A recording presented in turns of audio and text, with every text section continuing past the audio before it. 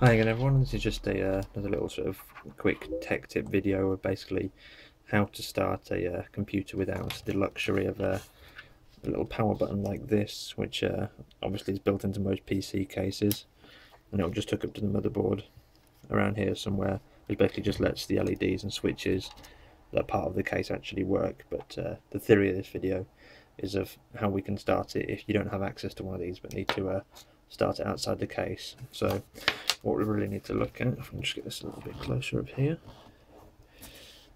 without blurring it too much, is if you look where the screwdriver is down here, there's 1, 2, 3, 4 across here, and 1, 2, 3, 4, 5 across the bottom.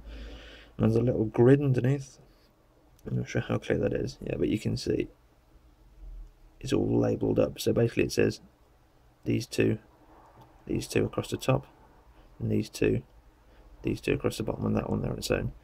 So what we need to do is basically cross the plus and minus power on these when the computer's turned on.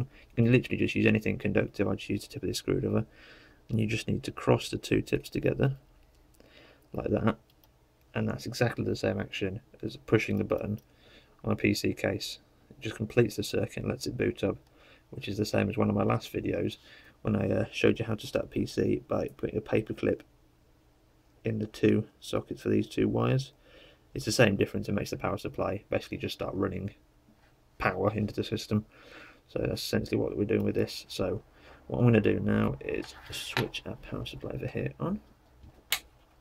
Okay, we turn it on, and I'm just going to gently touch these together. There we go. The PC is now running. There's not a lot I can do to actually prove to you it's running apart from, I've got a little light on in the corner down there, but I suppose I can put my screwdriver in the fan for this. There you go, still running. So yeah, it's a nice simple way to turn a PC on. This is just one I've been building just out of scrap parts, just to use a little home server, but it's just a handy little tip I thought I'd share with you guys about how to turn a PC on if you don't have access.